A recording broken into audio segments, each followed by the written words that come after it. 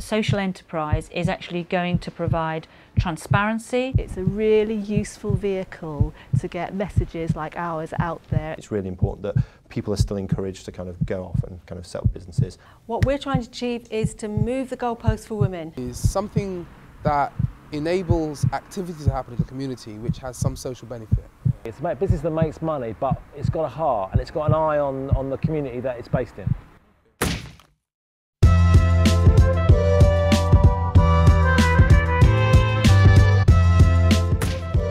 I'm helping out the Year 11s, try to build on their ideas for the business and give them some ideas from what I've learned. You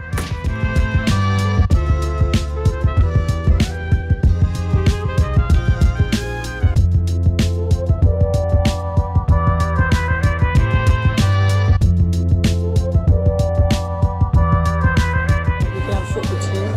With that, like Chris likes playing football and he could probably be able to sort that out. Hamza could probably help out with the website.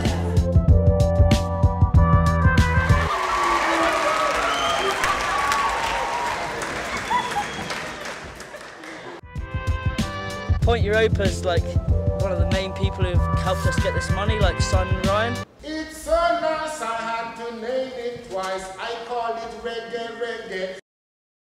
Hey, this is Tony Jackson here representing for the Sharp Shotz team, and this is Enterprise Week 2008, and by far this is the biggest one yet. We have been travelling all across the South West attending events for the Enterprise Week. I have met men and women, young and old, and all of them are prime examples of innovation and enterprise. And commandment number 1 in marketing, Levi Rule's 10th commandment, is to know your market. Yeah, know what you're doing, investigate that.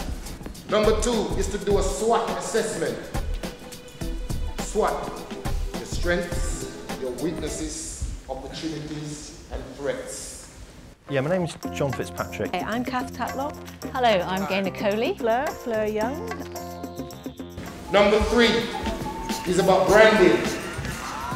Is the name that you're going to use, your brand. Number 4 is attached to number 1 actually. I'm trying to say that you're going to try and concentrate on a niche market. Because I teach business, I also kind of want to feel what it is like to run a business. So a few years ago I had the idea, I wanted to kind of run events that kind of encourage people to get into business. Not necessarily to be millionaires, but just to kind of run thinking, well, what can I do? Maybe I've not got any GCSEs, maybe I've not got any A-levels.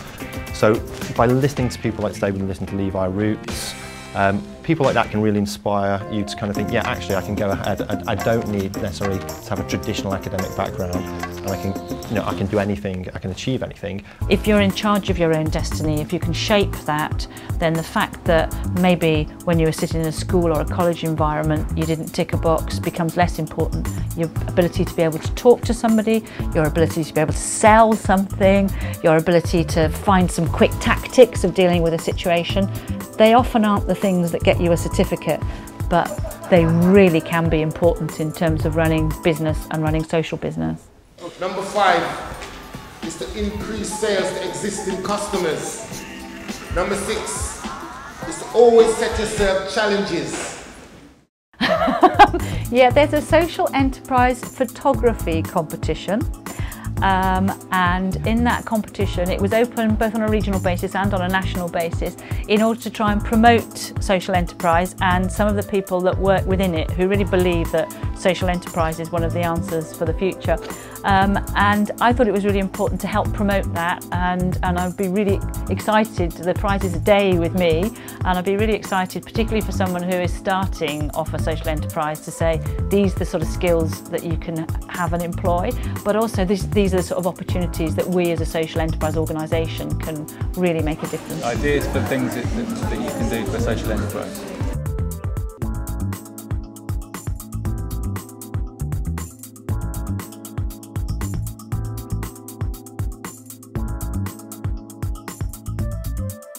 How important is Enterprise Week to Business Network?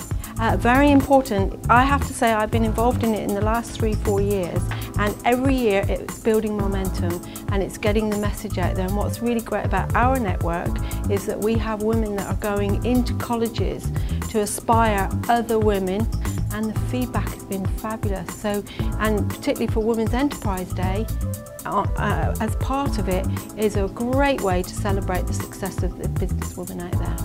Hello, I'm Celia Duncan and I'm an artist. I'm here promoting and saying what a good idea it is.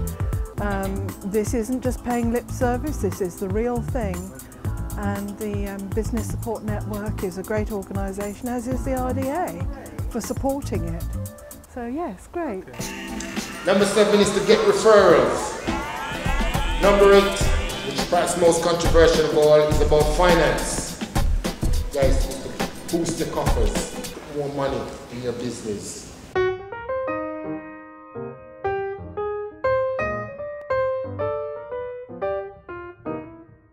I was walking through the village one night and I just was at a point when I was looking for a job thinking I will never get a job again ever, who's going to employ me?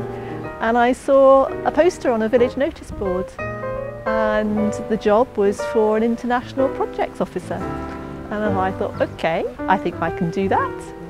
I applied and the rest, as they say, is history. For this community I think it's very important because it spent years as the forgotten corner, not just of Cornwall but of the UK really, and a lot of people here aren't really aware of the benefits of being part of Europe, and we're actually delivering those benefits on a day-to-day basis in a real way that people in this small community can feel. This social enterprise project has actually brought in so many people from the local community to the different strands of our work. It's incredibly important. We're all mountain boarders. This is our mountain boarder track that's took us like about half a year to make. Point Europa is like one of the main people who've helped us get this money. Before we were like going off bits of wood like this high and just like jumping and falling out, and then when we saw someone good doing it, you just learn so fast. You learn by looking, kind of. Yeah, the best experience is being with someone experienced. We've got our own little group called like Moletrain. It's like Moletrain Mountain Boarding.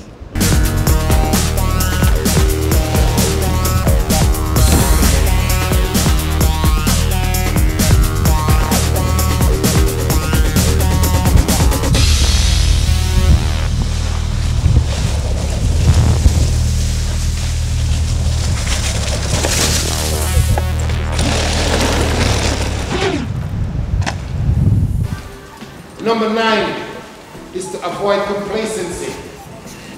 And number 10, most of all importantly, it's about focusing.